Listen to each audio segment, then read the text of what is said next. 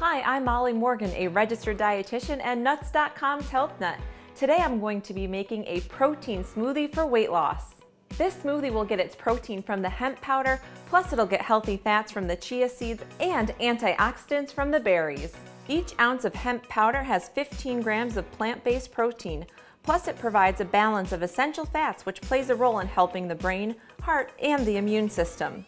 There will be links to all the products I mentioned in this video in the description box below.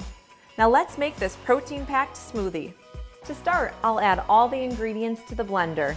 First I'll add the hemp powder, then the chia seeds, almond milk, ice cubes, frozen berries, and agave nectar. When you make this recipe, you could opt for soy milk, regular milk, or cashew milk instead. Okay, let's blend this until it is icy and smooth.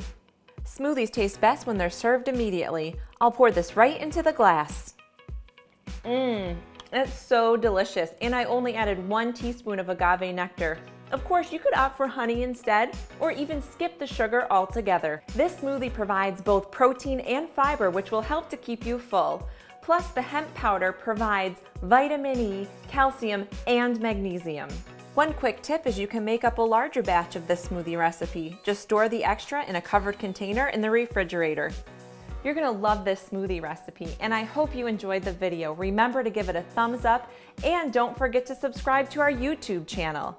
If you have any comments, questions, or suggestions, you can leave them for us in the comments below. For more healthy recipes and tasty treats, visit Nuts.com.